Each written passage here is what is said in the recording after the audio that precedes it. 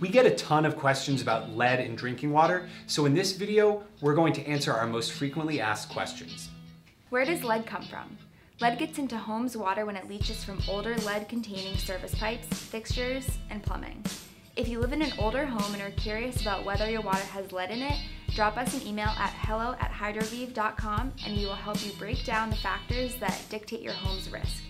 We also have a link to an article that shows you how to determine whether your home's plumbing is lead-free. Question number 2, what are the adverse health effects of lead poisoning? Unfortunately, even in 2018, lead poisoning remains a common pediatric health problem in the United States. Pregnant mothers exposed to lead can transfer this heavy metal into their developing fetus. The effects of lead exposure in children include, but are not limited to, lower IQ, delayed or impaired neurological development, decreased hearing, speech, and language disabilities, and poor attention span, learning disabilities, and antisocial behaviors.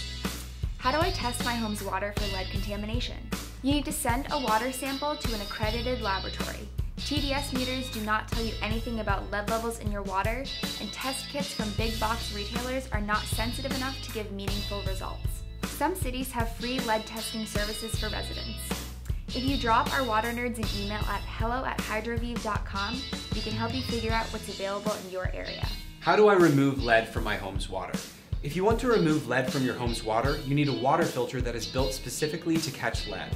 Boiling your water does not remove lead, nor do the most common pitcher and fridge filters.